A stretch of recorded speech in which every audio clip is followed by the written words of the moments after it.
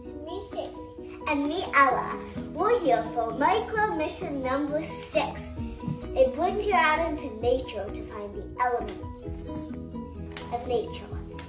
And we're gonna make a masterpiece just like this. So all you need to go out into nature and to find the elements of it is a container and your eyes to look all around. You need to pay a lot of attention to what's around you, okay?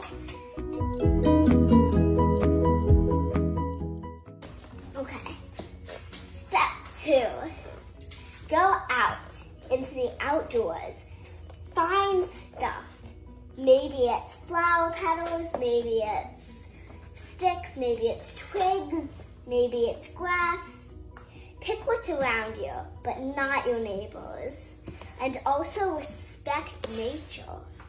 Respect what's growing. Only pick things that are on the ground already, okay? Because if you pick stuff that's already growing, there's a chance that likely it's not going to grow back next year. Okay?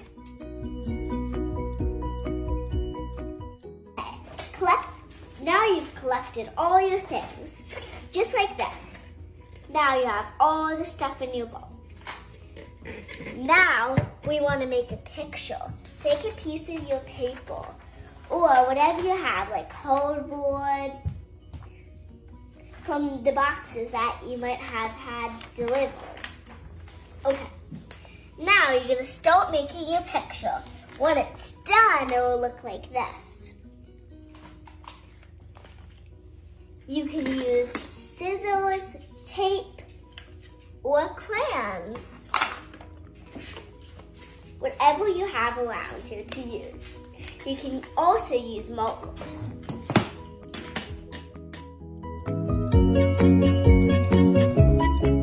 Then, as a bonus, you can read about what things you had on your paper.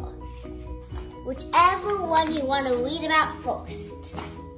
So, like if I wanted to read about kale, I might want to go into the grow book.